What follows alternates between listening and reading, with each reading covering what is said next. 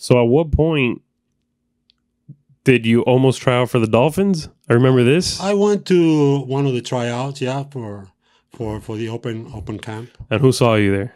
Oh, everybody was there. I mean, it was the old team. Shula was there. Everybody was Shula there. was there. So Yeah, Shula saw It you. was a lot of people there, yeah. No, it was just, it was a tryout, a walk-on. Everybody would walk in and... What year try. was this? Oh, my goodness. It's back in 79. Wow. 79, 80. So you saw the classic... Yeah, yeah. But like I said, it was just for fun. It wasn't nothing that I was doing. My sport has always been bodybuilding. What I like about you is that that's always been your thing. Even now, porque ahora everybody's a bodybuilder. Everybody's a CrossFitter, throwing tires around and beating tires and all that. You, since I was a little kid, always bodybuilding was your thing. Yeah, it's been my sport all my life. And when we started working out, you might want to put the mic a little closer. When we started working out, me, Chris, your son, and my brother, you kind of coined the phrase a workout. Now, I don't know. I like to give you the credit. I don't know if you got it from somewhere, or I don't know if you developed it yourself. We could go on record and say that Mario Ramil Sr. was the one that developed this, but you showed us this push and pull method. Yeah, it's actually a great workout. Now, can you talk to us a little bit about what that method is? Well, it's you divide the muscle groups. Those that push and those that pull. So pushing is one thing, and pulling is another. Okay. So what you do is you do one day you do push and the other day you do pull. So it's very simple. So you isolate the muscle groups. Right. So you're doing one day you're doing push like chest, shoulder, triceps, squats. So the next day you're doing pull. Would be your back, your biceps, your hamstrings. So what happens is the day that you're doing push, you're not doing pull. So the pull muscles are resting. Yeah. You're giving it a 24-hour recuperation period, which is good. It helps you grow faster.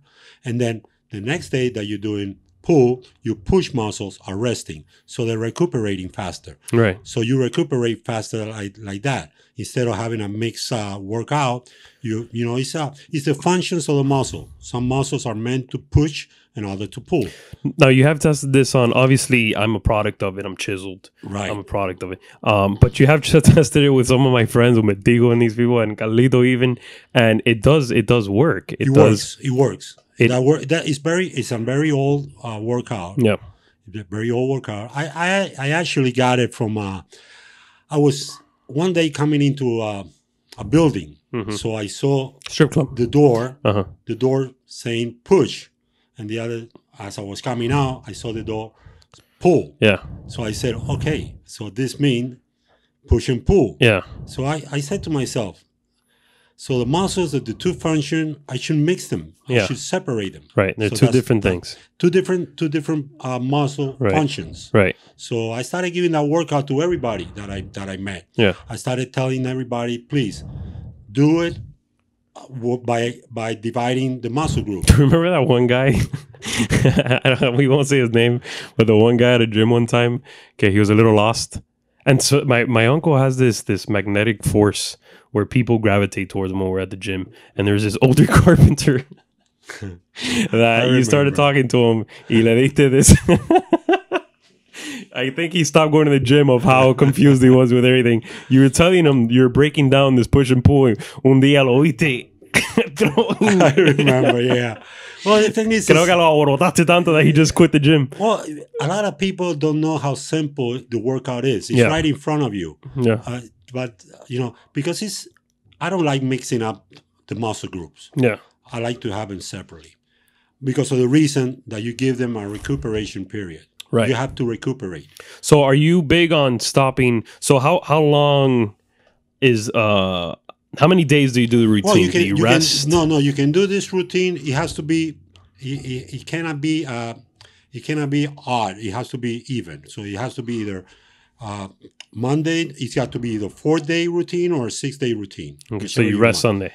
On a 6th day, you rest Sunday. Okay. On a 4th day, you do it Monday, Tuesday, rest Wednesday, then you start Thursday and then Friday, and you have Saturday and Sunday. So there's a lot of fitness gurus and all that, but you yourself, what I liked about your tips and routines were that you actually implemented them yourself? Like you No, were. absolutely. I never gave a suggestion or never gave Yeah. something that I did not try before myself. Right. Now remember, every exercise doesn't work for everybody the same way. Right. Because we are even though we're all the same, we have a little. We're built anatomically. Exactly. Is that a word? Yeah. Exactly. Differently. And only somebody, like, for instance, somebody may not like doing stand-up bicep. They like to do it like sitting down.